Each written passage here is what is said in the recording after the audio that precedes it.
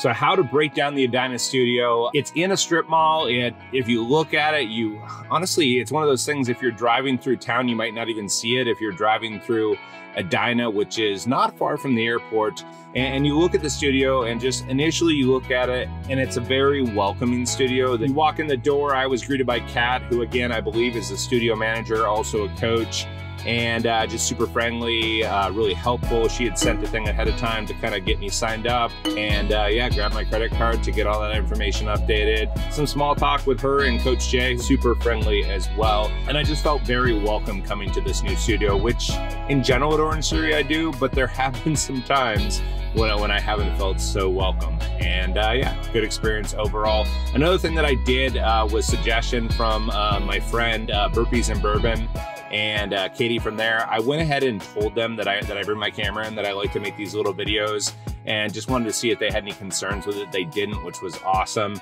And it just feels good knowing that you're kind of talking about it and letting them know that you're gonna be filming, and that if somebody did have a concern, then they know about it and it's not a shock to anybody. So something new I'm gonna try doing, something obviously I do at my home studio, but haven't always in the past when visiting other Orangetheories.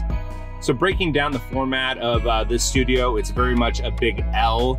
It does have 15 stations packed in there, which I was impressed with. I was shocked that they could get 15 stations in this small space. The treadmills are very much, treadmill to treadmill as they usually are.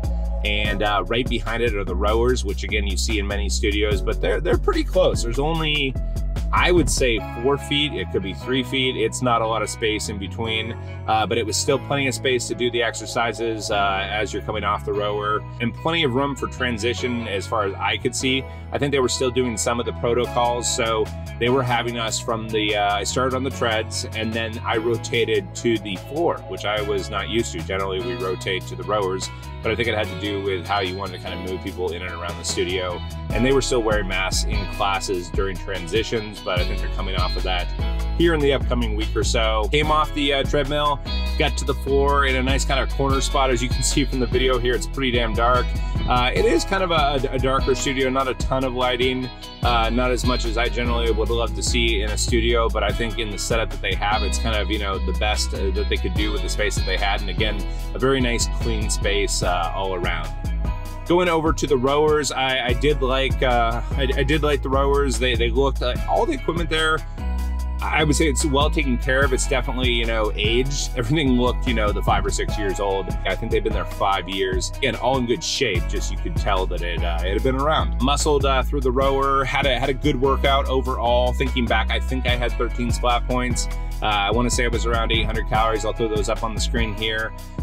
Finished my workout, chatted for a second with Coach Jay, thanked him for the workout, got a quick selfie. Didn't need a shower or anything like that, but they do have showers just like every other studio.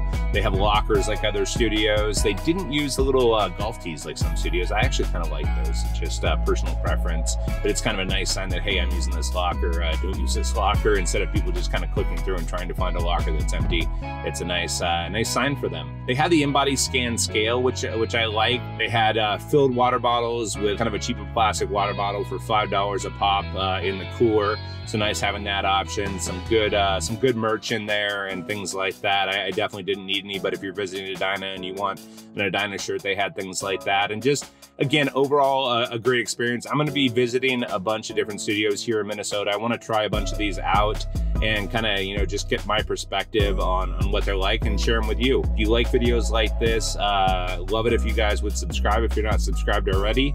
If you do subscribe, hit that little bell. You'll be notified when I put out new videos. Obviously, if you like this video, I'd love it if you gave it that thumbs up. Really, that's it for today. Hope you guys are doing well.